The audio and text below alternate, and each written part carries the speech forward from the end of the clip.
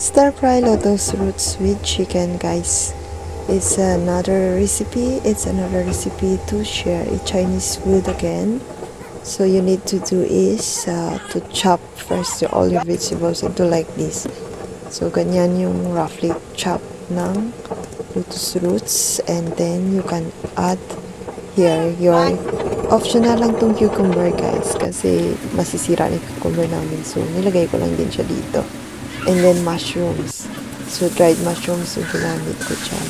So ito fry garlic and ginger, and then chicken.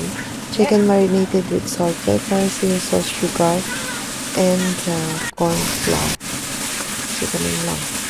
Napakadali lang siyang gawin, guys. Just marinate it very fast. So after that, you need to add water, soy sauce, and sugar. So lang, rock sugar yung ginamit ko dito, guys. So kasi yung rock sugar is more tastier siya sa refined sugar.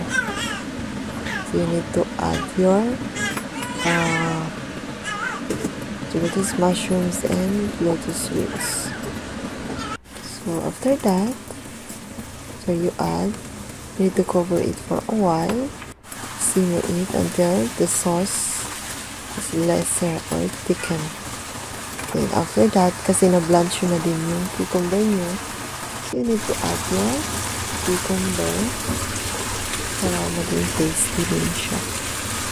So huwag nyo kailangan nyo siyang i-blanch para hindi na magtagal yung inyong lulutuin. So usually I blanch. And after that, that's it, guys. We have so yummy stir fry lotus roots with chicken, guys. So that's all our new recipe to share. Thank you for watching, guys.